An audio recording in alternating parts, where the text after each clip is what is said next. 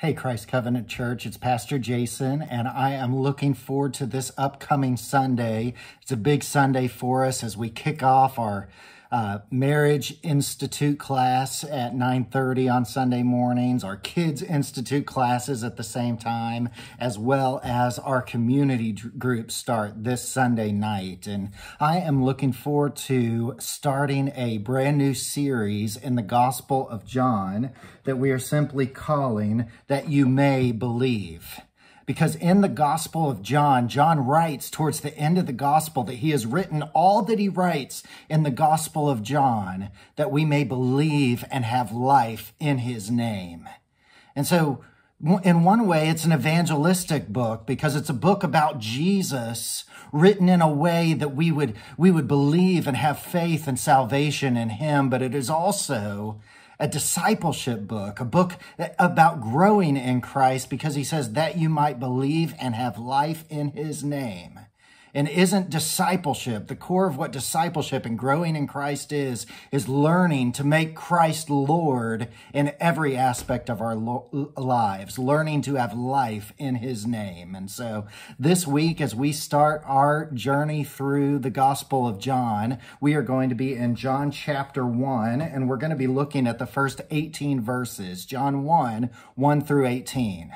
Now, if John is the pillar of theological gospels, which it certainly is because John is written as the gospel that gives us the most insight about the nature and the character of God and how God the Father and God the Son and God the Holy Spirit relate to one another. If it is that, then these first 18 verses are the mountaintop of who Jesus is. When we think about Jesus in the truth about Jesus, theology and the study of Jesus, you can see these first 18 verses as really a summary of all that the Gospel of John wants to teach us about who Jesus is and who we are in light of who Jesus is. That's another way to think about Christianity and think about the Christian life. The Christian life is knowing who Jesus is, not only knowing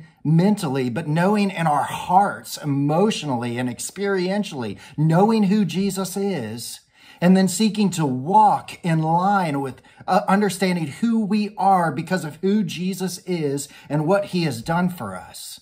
Now, we cannot get more to the core of what Christianity is than to understand who Jesus is.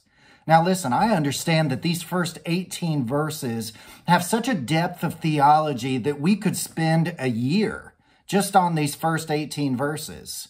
Even last Christmas, we spent 3 weeks on these first 18 verses because, well, as we talked about the incarnation of Jesus Christ. But what I want us to do in this sermon is I want us to see 12 truths about Jesus Christ. Don't worry, it's going to be about the same length as any other sermon, but we're going to look at 12 truths about Jesus Christ that is really going to help us summarize and introduce all that we're looking to see in the Gospel of John.